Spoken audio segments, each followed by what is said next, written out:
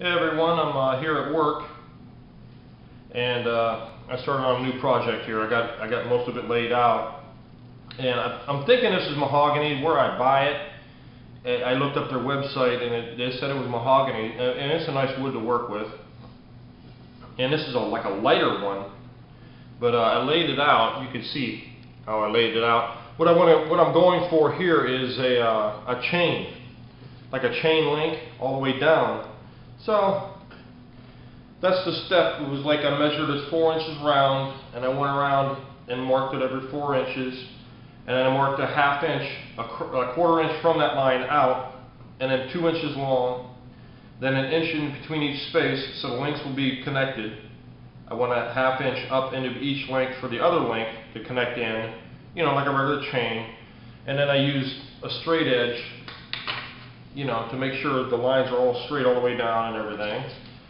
So I have to probably start working on it. I'm going to put the tip on first, because I like to put the tip on first to protect it as I work on it, in case it, you know, bumps the ground and everything. So that's it for right now.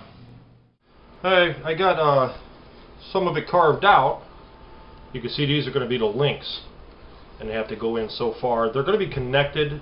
They're not going to be hollow. Well, it'll be hollow in between here through to the other side, but you can see how far I got done. It was really quick with this new bit I got. It's a blade. They make different blades. You got your regular blade for cutting steel, you know, like your reinforced cutting discs. I'm trying to get it down to the case here. It comes with a quick connector.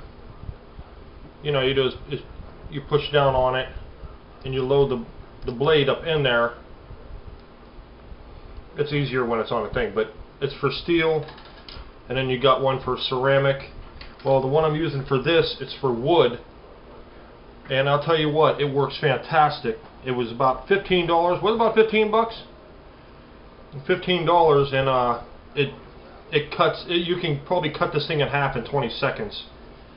But I was taking my time, and I was outside. It's 87 outside, but I wasn't using a flex shaft on my Dremel, but it was just getting too hot to hold, and I said I'd just give up. But this is about, what, 20 minutes worth of just cutting, you know, the grooves for the lines I've had. But that's the next step. I'm going to go all the way up the stick like that, and I have to start carving out in between, which it works pretty good here too. I carving it out, and I still have to put the tip on the bottom. But this is really hard wood, and it blew right through it like nothing. So this bit is really fantastic for wood. I took it into work today, and I was looking for a part for the table saw. You know, the part that slides in the table. You can put, and it goes 90 from the blade. And I was going to raise the blade up so far and use it as a dado blade and cut out these parts right here. But I couldn't find it, so I was using my the blade from the Dremel, and I knocked it out. I went down all the way this way, then this way, and I pulled that piece out. So now I have to carve all these out. So what I did a little bit down here is, you can see this will be a link, and then this will be a link, and this will be a link.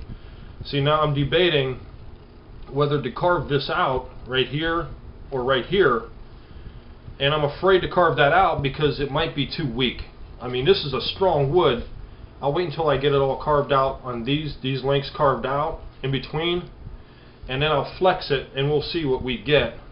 I think it'll be strong enough, but I'm not sure.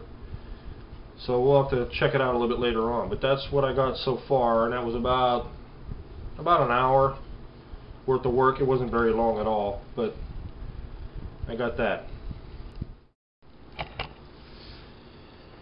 Well, I've been working on it for a few hours today, and I got it all carved out all the way down, and I was messing around down here and stuff. So this, when I was working on it a little bit, I got it a little bit rounded, you can see, and compared to this part. It's with the coarse bit, the sanding drum, the 1/4 inch sanding drum. You still have to work all the way down. It takes about 10 minutes for each one to round it off and smooth it out a little bit.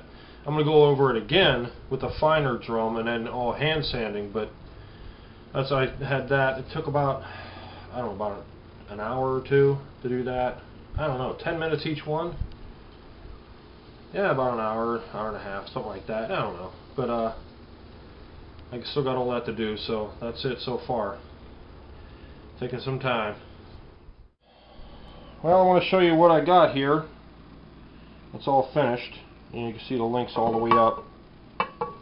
It's not perfect, but pretty darn close. You know, you can see down the length of it. That's it. And then I got this serving of some nylon, some thick nylon string here, and I tacked it in with these little nails. I drilled a pilot hole, and then on the top part, I took an actual chain link and I cut them to mimic that part there. So it's all right, you know. It's really strong for the downward push. It's also like really flexible. I'm surprised, but that's it. You know, that's when it's finished. I don't know how many hours it took to do it, but that's the it's pretty straight down the length of it. That's it.